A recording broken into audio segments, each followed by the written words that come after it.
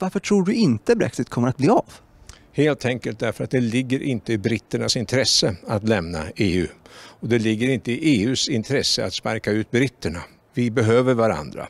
Och med den mycket enkla utgångspunkten så skulle jag tro att den här förhandlingen slutar i ett läge där man kommer att konstatera att nej, vi gör inte det här. Brexit handlar ju om lite en skilsmässa inom EU, men någon som verkligen gillar EU är Macron.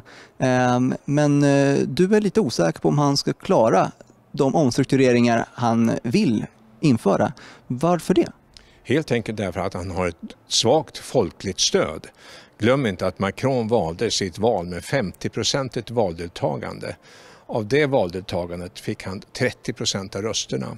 Så det är 15% av det folkliga stödet som finns i Frankrike finns bakom honom i nationalförsamlingen. Sen var det en stor majoritet. Men det är inte alltid så att det är majoriteten i nationalförsamlingen som avgör din politiska styrka. Det är stödet till folket. Och om inte det franska folket vill genomföra de smärtsamma förändringar som Frankrike bör göra, då kommer Macron att få väldiga bekymmer.